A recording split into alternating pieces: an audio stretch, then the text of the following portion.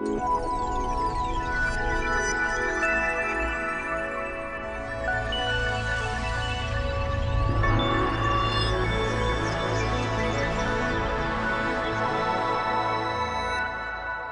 want to thank Matthew for the invitation. I'm a great fan of the RSA and a long-time fellow.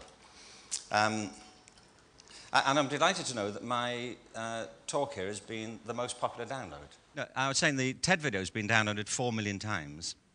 My son showed me a video recently on YouTube of two kittens who seem to be having a conversation. It's 90 seconds long, and that's been downloaded 17 million times. So I'm not getting carried away with myself, really. If only I had looked cute for 90 seconds, my fame would be even greater.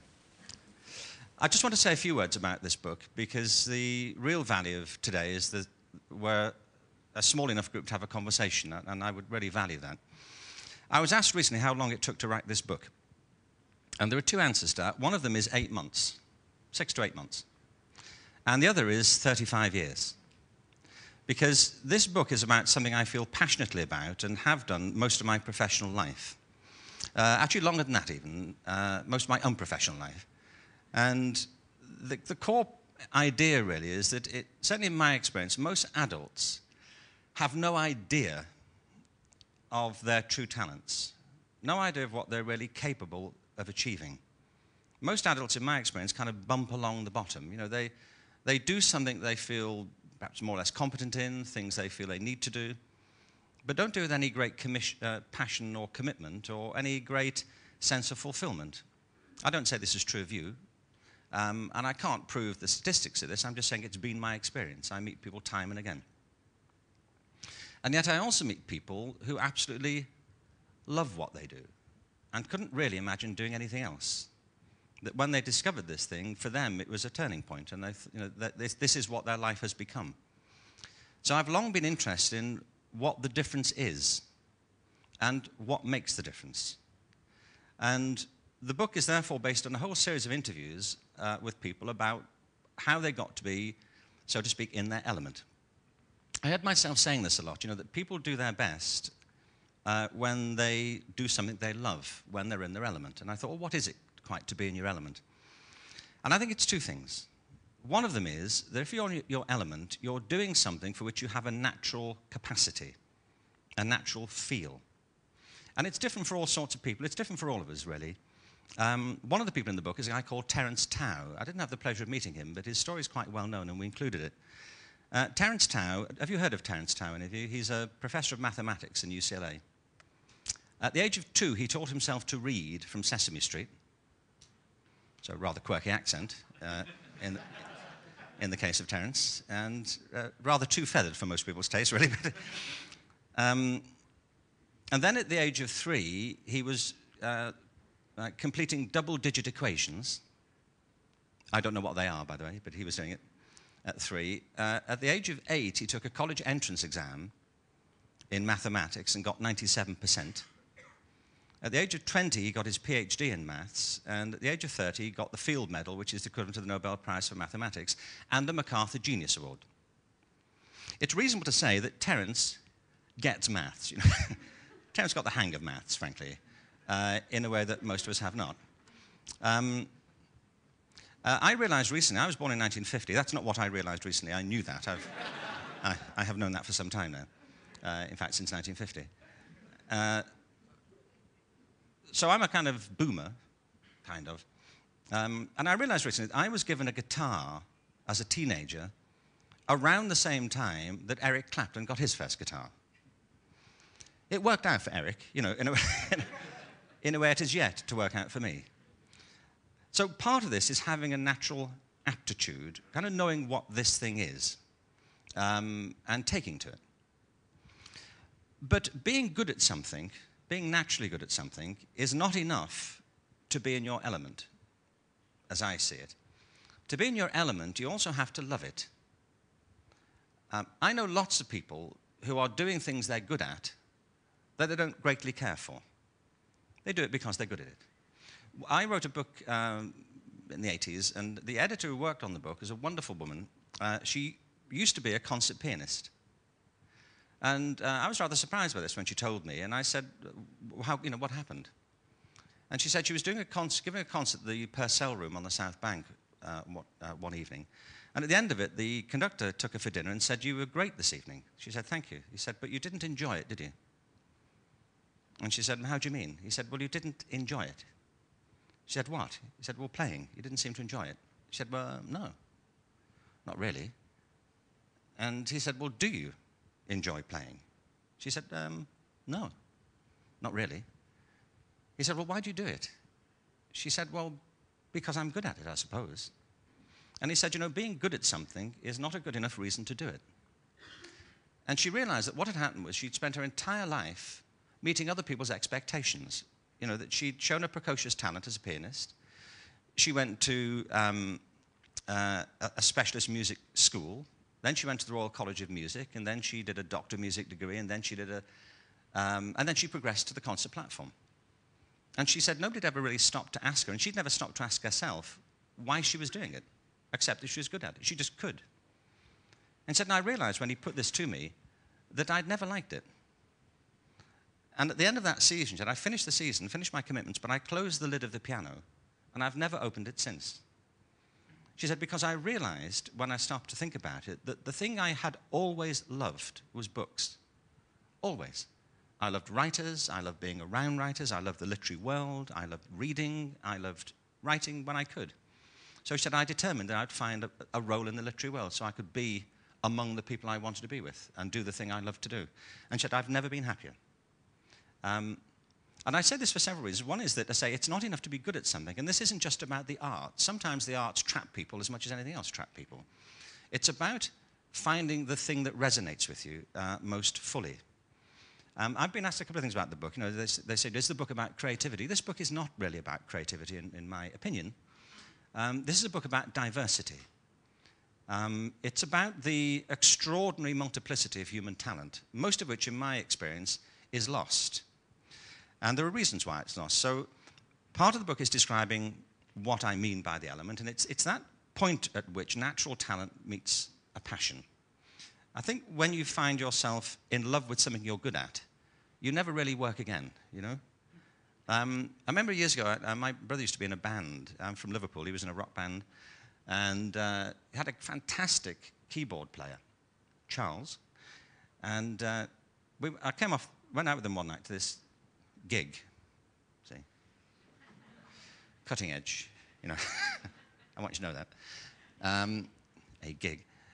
And we're hanging after the gig. And chilling, so to speak. And I said, you were fantastic that tonight, Charles. He said, thank you. I said, but you didn't enjoy it. No, I didn't say that. No. I said, no, you were fantastic that tonight, weren't you? He said, yes, I was. And I said, it was a casual remark. I said, I would love to do that. He said, do what? I said, play the keyboards. I'd love to be able to do that. We're just sitting there with a drink. He said, no, you wouldn't. I was a bit taken aback, because I felt myself an authority on my own opinions, So I said, but I would. He said, no, you wouldn't. And we went on in this way for some time, And he said, no. He said, if you would love to do this, you'd be doing it. He said, to do what I do, I practice 6 to 8 hours every day, and I play every night. And I do that because I love it. I couldn't do it if I didn't. He said, I think what you mean is you like the idea of it. So I was a bit startled, really, because it was a casual social comment, frankly. I didn't mean to be sort of cauterized in this way socially, but he made a good point, that it's that point at which passion meets a natural facility. Now, the reason I wanted to explore all of this is because, as I say, my experience is that most people don't have the experience of finding this configuration in their lives. I don't say it's true of you, but it's true of a lot of people. And yet some do.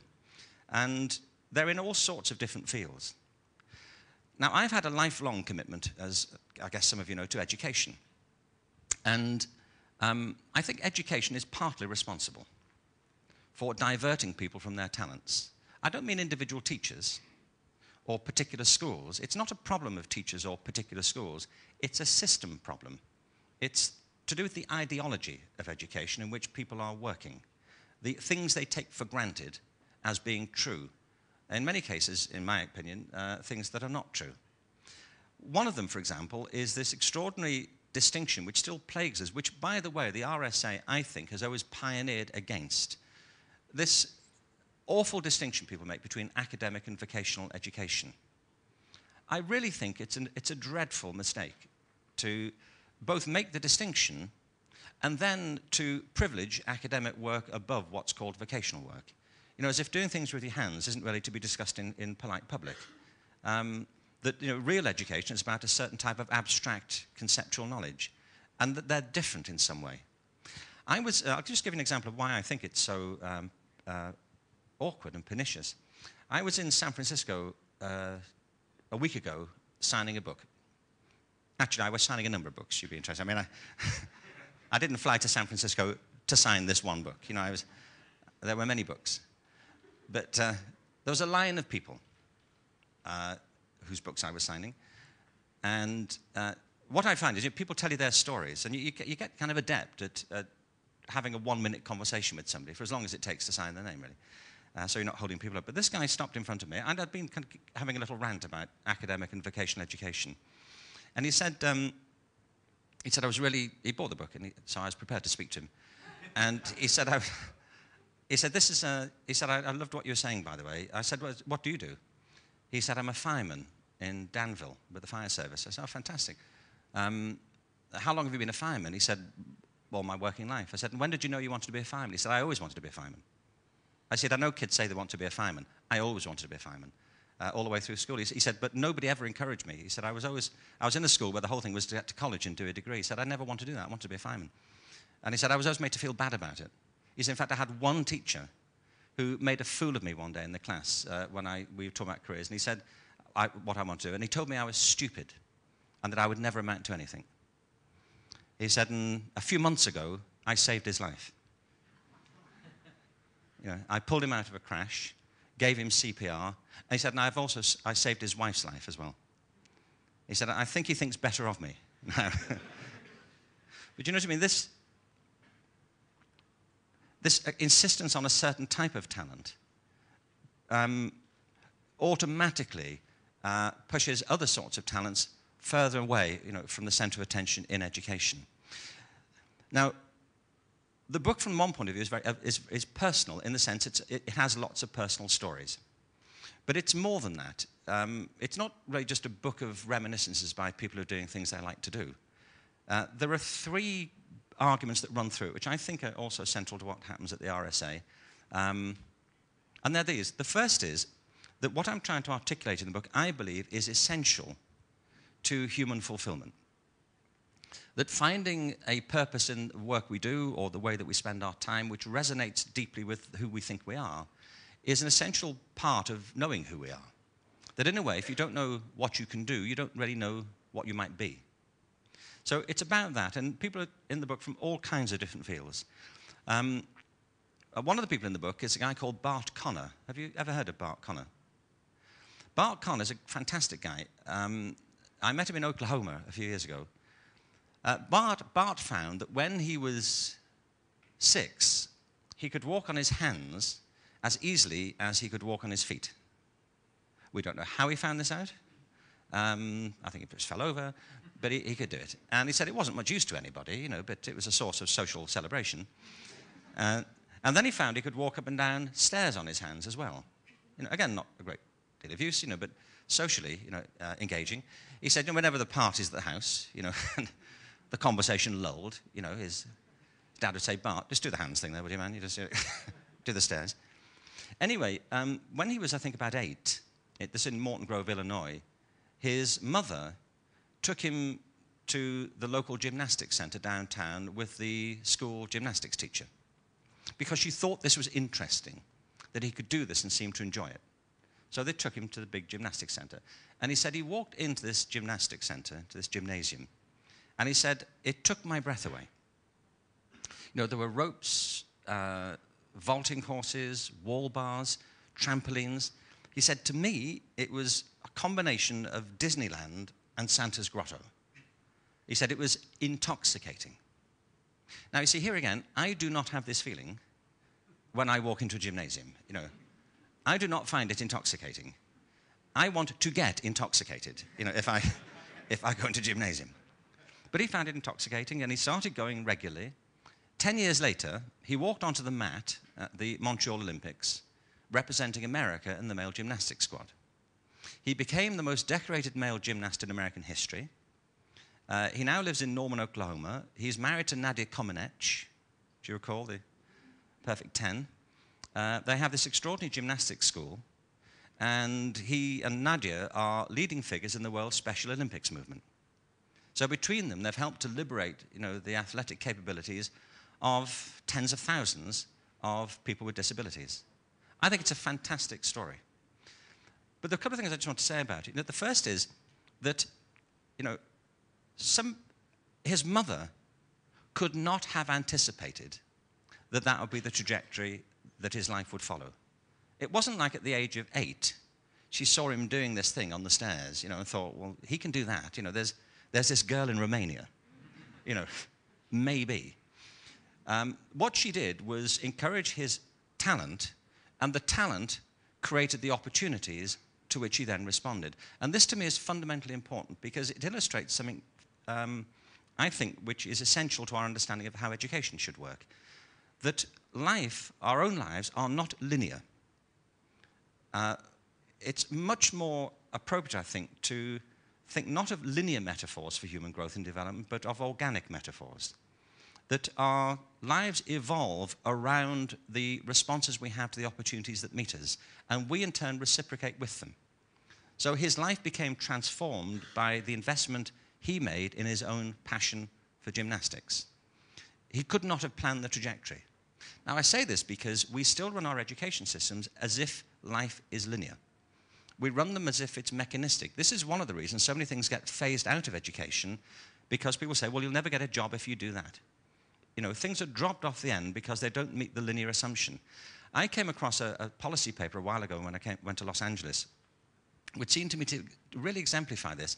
We are obsessed with getting people to universities at the moment. It's like the whole job is to get to university. Why?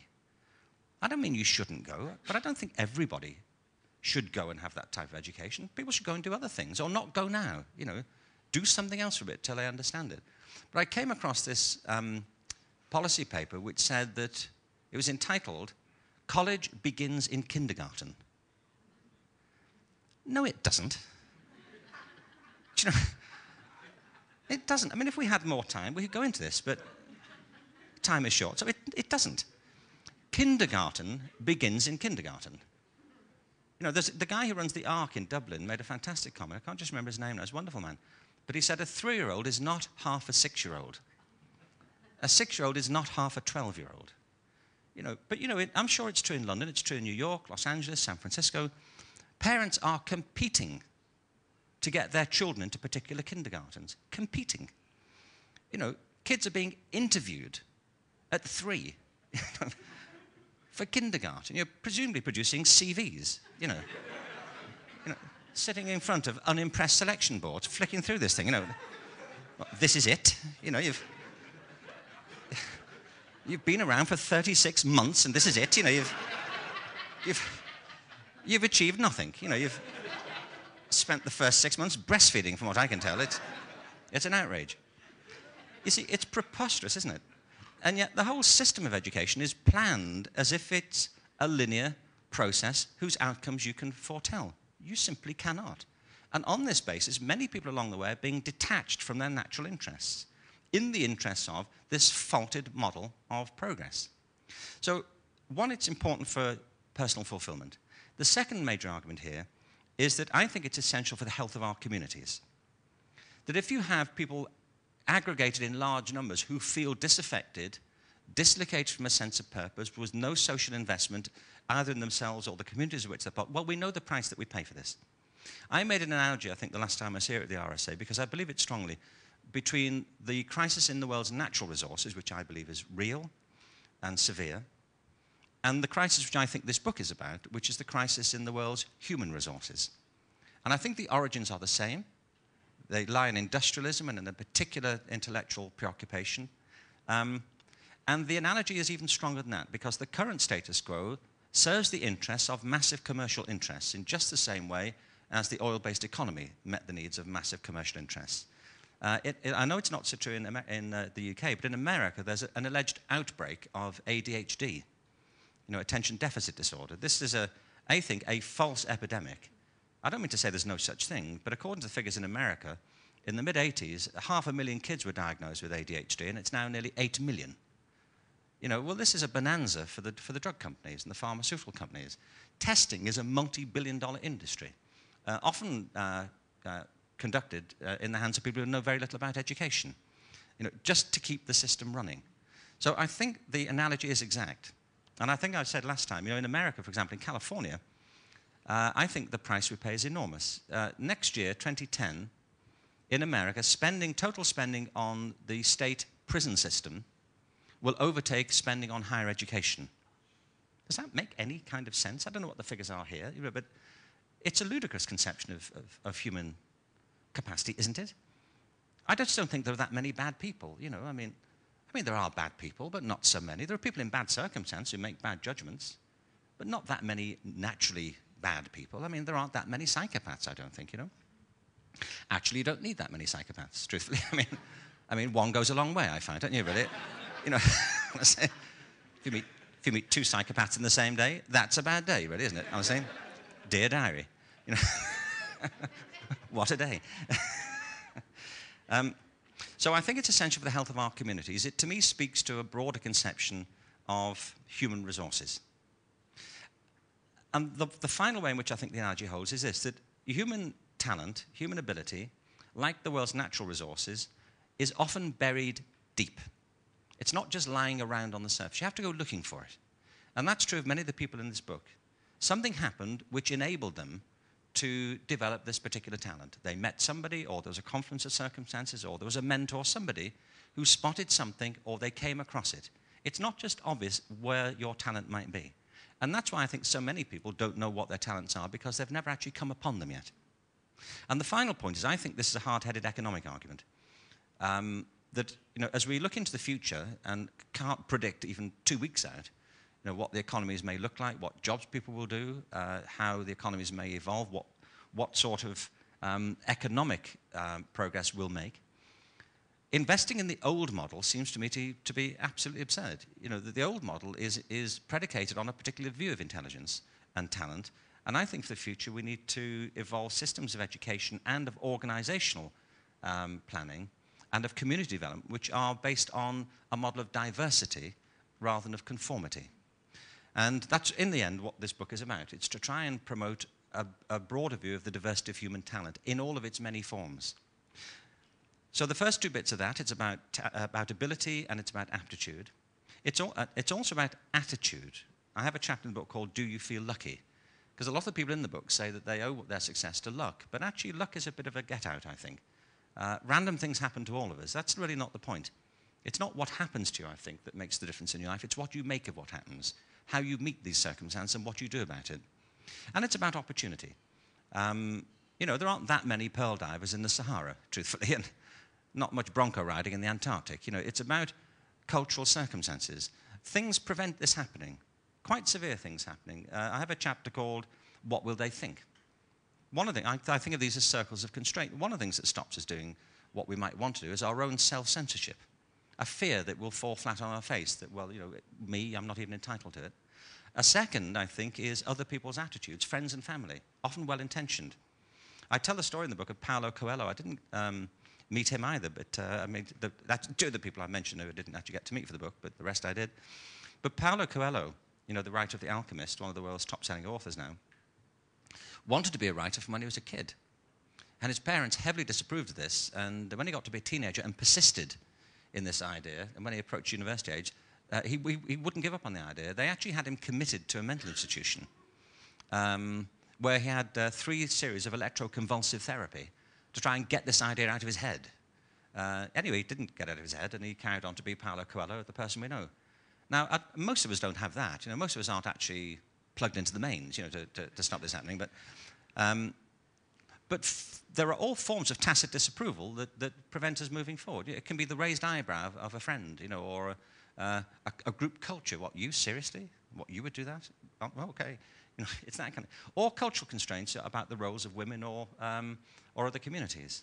So I'm not trying to say that this is easy, but I'm saying it's essential, and that there are things we can do, particularly in the systematic process that we put forward through education and organisation of communities, that can assist it. So the final thing I just want to say is, you know, I've had a lifetime of interest in education and human possibility. But in the end, what it seems to me essential to emphasize is that education is not a mechanistic process, and organizations are not mechanisms. You know, if you look at the management chart of most organizations, it looks like a wiring diagram. And it all kind of suggests that these are like mechanisms, and they're not. Human life and human communities are much more like organisms, in the sense that we flourish under certain conditions and we fade under certain conditions. And our success is always synergistic with our environment, as it is with a plant. You know, that a successful plant is successful throughout, not just in one part. And its success depends on the environment in which it lives and its enrichment of the environment. And I find this is true in the human field. I know schools across this country, organizations which are wonderfully healthy and vital, who enrich their environment and the people in it. The problem happens when we start to depersonalize education. And it continues to impress and depress me when successive governments don't get it. When they keep acting as if you can reform education by just tweaking the mixture and standardizing everything and getting back to basics. You know, I wish politicians who talk about getting back to basics understood what they were saying. You know, I think we should get back to basics, but there are some basics which go well beyond what they believe. One is that education is about personal growth. It is. Somebody once said to me the other day, is this book, does this owe some of its ideas to the 1960s? I said, yes. And to the 18th century, and to the 1920s, and to the ancient Greeks, I hope. Some ideas are worth repeating. It is about human flourishing. But it's also about recognizing that education and our communities are part of cultures and they're not independent and insulated from them. So there has to be a cultural commitment. And it's also about economic development, and that has to be synergistic with all of the rest. But at the heart of it, the elemental bit of it, is a different conception of human possibility. And that's really what the book tries to be about as a basis for a different type of conversation. I came across, I'm sure you know this, I came across a great piece a while ago from Michelangelo. It's quite old. This isn't recent. He didn't just say this. You know, it's like this just in, you know, from Michelangelo. But he talked about the making of the statue, the David. And he said, you know, I did not make this sculpture. I didn't make the David. I revealed it. It was there already in the stone. I can't take credit for it. I revealed it. And he said it's an easy thing to do, because all you have to do is to remove the bits that aren't the David. And there it is. That's all you do as a sculptor, remove the bits that aren't the David. And I feel it's a good analogy for us. We should start removing the bits that aren't us and allow the bits that are us to shine forward. He also said something very interesting. He said the problem for human beings is often not that we aim too high and fail, it's that we aim too low and succeed. And the book is an appeal to aim high and to give us some sense of what success might look like. And I think it comes to that final bit, that finding your passion does change everything. Thank you. So where does responsibility, duty, ethics fit into your kind of account of the way in which we lose those things, which we get to the real us, as it were? Well, these aren't mutually exclusive ideas. I define, actually going back to the All Our Futures report of 10 years ago now, but slightly refined, I thought, simplified. The definition I have in the book, actually in the work I do for creativity, is that creativity is the process of having original ideas that have value. And I think the three key things about that are those key words. It's a process. You know, it's not an event. To do something creative is a job of work. You know, it's something that unfolds as you work on the idea and evolve them. It's not just random acts of inspiration, though they may have some part in it. It is about coming up with fresh ideas, but it's also judging the value and worth of them. And, you know, some good ideas, some fresh ideas are not terribly good. And I think what we're seeing, if you're talking about the recent financial collapse, is not so much an act of creativity as a kind of mass hallucination. You know, that this was a whole enterprise that was built on thin air, from what you can tell. And the problem here wasn't that people were being original, it's that they completely lost their critical judgment. You know, they left out entirely the essential counterpart of original thinking, which is evaluating the use of these ideas. And, you know, I mean, I don't have more to say than all of us would say about that, but the problem was not that they were being creative, it's that they weren't being critical. And I think if those two things don't hold together, then you're in, you know, you've created a problem for all of us, and that's simply what's happened. But now, that doesn't mean, therefore, we can't afford to be creative again, but we need to be creative responsibly. You know, we actually do need to remake these systems now, but having learned the lessons that we should have learned from this sort of fiasco of the past few months. Can we turn to the issue of education? Because you've been around debates about education, you've seen the cycles that policymakers go through over time. We're very likely to have a Conservative government elected next year, and saying some very interesting things. But there is one aspect to its policy which kind of worries me, which is that it is precisely asserting this kind of back to basics view. I heard its very talented spokesman on education say the other day that the diplomas are fine as long as they're just for the people who aren't academic. So there's a very strong push from a party that's likely soon to be in power for a reassertion of the academic vocational divide, a view that practical learning, that creative learning, that approaches like opening minds are some kind of horrible middle-class conspiracy to dumb down. I guess my question to you is what insight do you have, having been round and round these debates, about why it is there's so much circularity to the education debate, why it is we find it so hard to move on, and why, in a way, it's so easy to appeal in a rather kind of reactionary way to public opinion on education? Well, I think you're right. I mean, these debates go round and round, and it's exasperating. I mean, don't vote for them is one thing I would suggest. But I think it's a serious issue. You know, that this is not. I don't think people are acting in bad faith, truthfully. I don't think they're deliberately trying to run the country off a cliff when they say these things. The problem is much deeper than that. I think of it as ideological.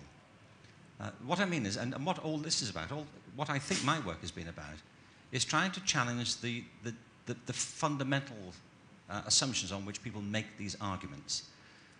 You know, when people say get back to basics, it's the thing they don't do. They just default to what they think is common sense, and they think you don't have to reflect on education because they went to school themselves once, and so it's a done deal. You know, everything about education is obvious, and the trouble is, most of the things that are obvious turn out not to be true. So my feeling about this is that, I remember when, do you remember when the national curriculum was introduced? It was, I remember Kenneth Baker was the Secretary of State at the time, and essentially he really proposed the curriculum he had when he was at school as a boy. You know, it was really the curriculum of St. Paul's, you know, that the rest of the country was required to follow. Because he defaulted, you know, to the way he used to be educated. And, you know, I always worry when people say, well, it didn't do me any harm. I say, but look at you. Look at the state of you. I mean, why would we... but what I mean is, I think there is an evolution here, but I think you have to have a sensible view of the time frame. These are big cultural shifts that are happening. I think there's a general paradigm shift happening. There's a transformation. Even this conversation, you know, is an important part of that. And you have to have a theory of change. You know, I think one of them is that the changes we're talking about will not only come about if we focus on trying to change the minds of governments. Ministers come and ministers go. They have all their own interests at stake. They want some quick wins. They want to impress the electorate and the Daily Mail. We know that. They're more interested in that on the whole than the health of the country's schools, for the most part, in my opinion. But so we have to work with governments, and we have to get them, I think, to think the right things and do the right things. But it's equally important that we work at the ground level, encourage people who are doing the work, and empower them and help them to believe that it's important that they do these things. You see, the thing I get exasperated about, as I think we all do, is if you're working in education, you're facing 40 kids, you know, in a high-crime area of a city.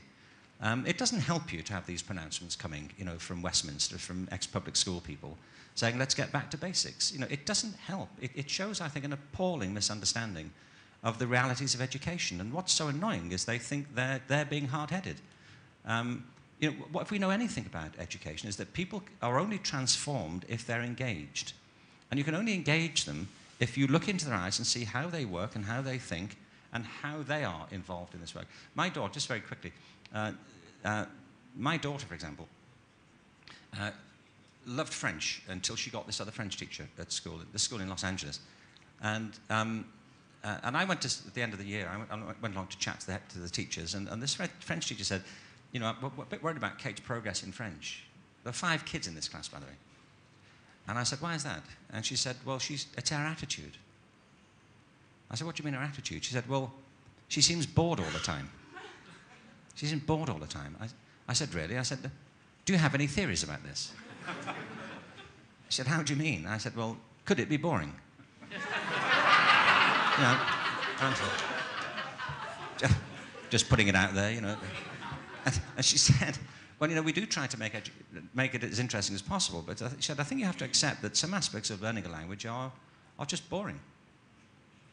Well, you see, she shouldn't be teaching if she thinks that, you know, because nothing is inherently boring. I mean, I'm not aware of legions of French teenagers abandoning French because it's so tedious, you know, and moving to Copenhagen so they can speak Danish. I mean, that's... I said, no, you are boring. You know, I mean, I've been with you for 5 minutes and I'm stultified, you know. So, I mean, getting back to basics includes recognizing that great education requires great teaching. It's not enough to know your discipline. A great teacher has to know how to engage people, and great teachers do. And what really I think most people find exasperating is when well-intentioned, if they are, politicians decide they're going to take control of a process they don't know, promote ideas they only half understand, and remove the one thing that improves education, which is the discretion and creativity of the people actually doing the work. And I think it's an historic battle, and I really encourage you to engage with it, because I think it's important that we don't let this drag on for another generation. I really do. Okay, I'm just going to reinforce that point and then open it up just to say that having been on both sides of this debate, you can see why it is so difficult to get the right kind of conversation. So, for example, the RSA has its Opening Minds curriculum, which is taught in over 200 schools, but it's a framework. It doesn't specify everything that you need to do. And so some schools do it in an incredibly ambitious way and in a really, really good way, and other schools do it in a much more modest way, and some schools don't do it very well at all. Yeah. Which means that those people who don't like Opening Minds can hunt around and find the schools that don't do it very well and say, look, Opening Minds doesn't work. And if you're sitting in Downing Street or a department or a Conservative central office, you think, oh, we can't possibly have that because it doesn't always work. But the point is, in order for it to be something which always worked, it wouldn't work. And I understand that now. I didn't understand it when I was in government. I want to apologise to you and to the world, but yes, I do understand it now. Do you feel better now? I do. I can't think of anyone better to confess to, Ken, than you. Okay. But I could say, part of it is, I think, people who do occupy these positions, and they're important positions, is that they seem to confuse, you know, improving education with improving rail track, you know, or improving the drainage system. You know, that if we just standardise everything, it'll hum along sensibly forever. And the fundamental mistake is that education is a human system. It works on relationships and feelings and motivations and aspirations, and every school is different. Every classroom is different because they've got people in there. You know, the whole thing about raising reading scores and so on, it's important. Of course it's important, but it won't happen if kids aren't engaged in reading and being interested. I can't think there's a kid in the country who gets up in the morning thinking, how can I raise my school's reading standards? You know, I mean, what can I do to contribute? You know, they'll only do it if they're engaged, and that's the job of teaching. And so if you have had this moment, Matthew, I'd like us all to be quiet and share it for a moment, because I seriously think it's important. And the RSA has always been about that, I think, about recognising that talent and capability are at the heart of social change. And it's not about standardising, but about raising standards, and that's something different, I think. So I hope you enjoyed that film. As you can see, people are busily buying Ken's book and getting him to sign it. That's one of 150 events we hold every year here at the RSA. And that's just part of what we do. We have our lectures, our research. The most important thing is the values we stand for, the kind of values that Ken Robinson's been talking about, are exemplified in our fellowship. 27,500 special people around the world. If you're interested in knowing more about the RSA Fellowship, then follow the link at the end of this film. Thanks for watching.